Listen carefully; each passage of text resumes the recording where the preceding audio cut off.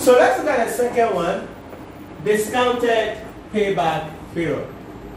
Now, remember the definition we took in the payback period? We said how long it takes, right? So this time around it's the same definition, but this time around it's going to consider what? Time value of money. It's going to be considering time value of money. So we said how long a project takes, how long it takes to recover the initial cost of a project,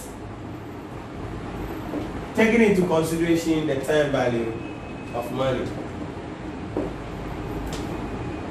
So this time around, we're going to be discounting the cash flows.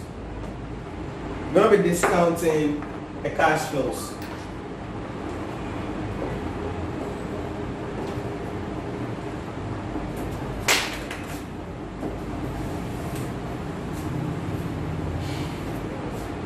Now, what is the decision rule here? It's the same thing. The shorter the period, the better it is for the company. So I'm going to be using the same example, but I'll modify it a little bit just to reflect what I want to illustrate well. So the cost of the project this time around, it's going to be 180,000 plus 150 here, 160, 180, so that I can fall within this side. 185,000. So that should be the initial cost. Then I'm adding another information. Cost of capital is 12%. Cost of capital is 12%. So this is the question. KKPLC invests $185,000 into a new project with a net cash flows as follows. So the same cash flows, but this time around we have the capital, the cost of capital. So that will be the rate we will use to discount the project.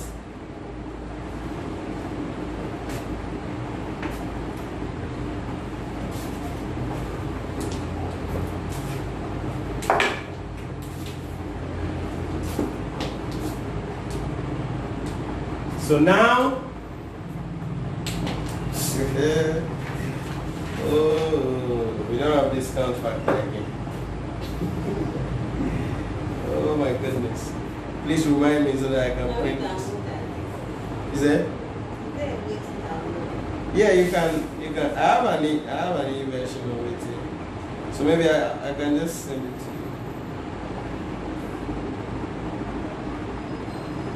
Come on.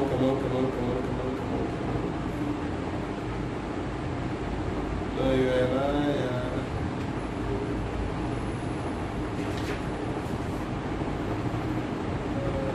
You know something, let me send this to you guys quickly. Bluetooth. I want Ganjum's only credit. Okay. So put your visibility on. So now that we have so this is how the schedule is going to be. We're going to have year here. We're going to have cash flow here. We're going to have discount factor here. We're going to have present value. Then we're going to have cumulative present value. So be careful here. So year, cash flow, discount factor, present value, cumulative present value. Now the discount factor is going to be the cost of capital. So at what? 12%. And we are working in thousands up like that. So year 0 will always be the cost of the project, which is 185. So 185 like this. Year 0 discount rate is always 1. So it will be 185 and then 185. So let's go. This is year 0.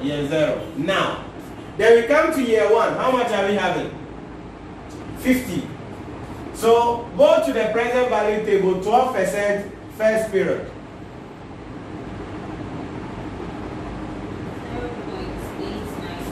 0.893. Can you see that? 12% on the present value table. This is the annuity or the present value. Okay. 12%. Yeah, you get it. So that's how you go about it. Let's multiply to get a present value. You can't do them down because I won't here. I saw here the 1 so that you'll be able to get your answer. 44.65. Now that is an addition. So take it from the negative and let's get our balance. 140.35. Still negative. Right? So we go year 2. How much are we having? 75,000. So go to year 2, second period, 12%. 0.797. Okay. 0.797. Okay, so let's multiply to get a present value.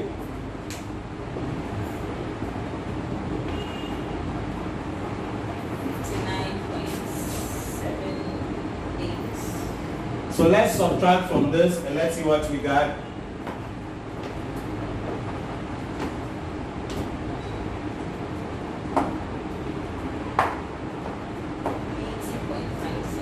$80.57. Year 3, we are having 82. So go to the third year and read the present value for me. 0.712. Are you getting the same figures? Okay, so let's multiply.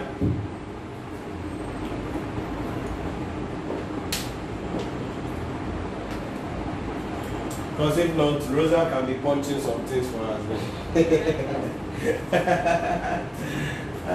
What do we have? 58.38. So let's subtract it and let's go.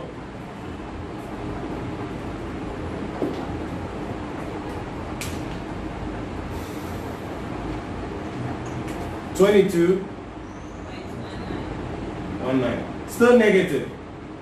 So let's go. Year 4. How much is coming? 19,000. 19. Correct it. Did you also write 18? Oh, sorry. It should be 19. So 19. Read the present value for me, 4th year.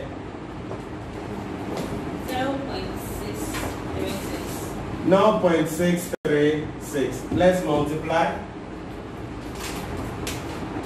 Hey, project even 20 akani.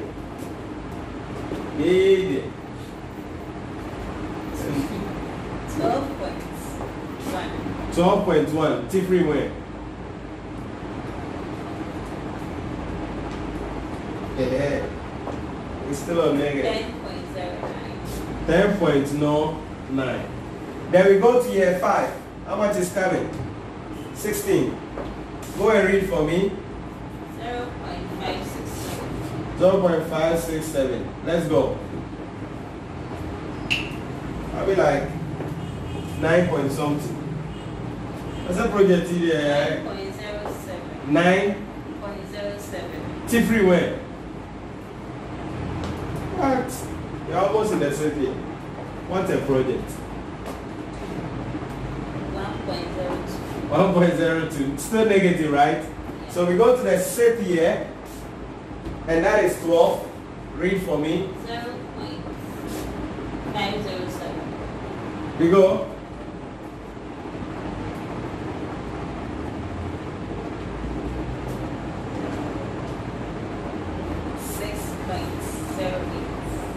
So definitely we will now go to positive of how much?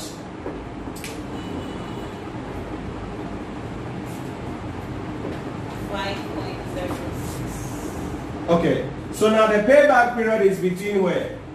Year 5 and year 6. So how do we go? So discounted payback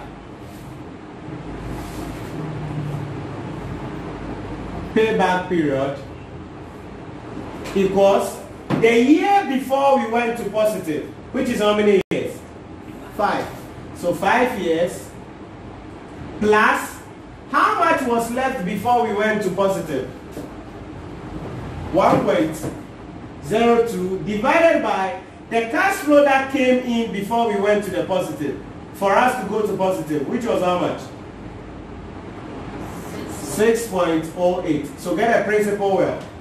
The cash flow, the negative we're having before we went to positive, divided by the cash flow that came for us to go to positive, times 1 year. Times 1 year. So what we got? 5 point something something. 5.17 years. That's it. So that is the answer for the discounted payback period. And we are discounting the cash flows into present values and using those present value to value the project. So you see the gap. Even though the cost was slightly increased, when you do present value, it actually gives you a more realistic view of the payback period. So this is what you got to understand about payback period.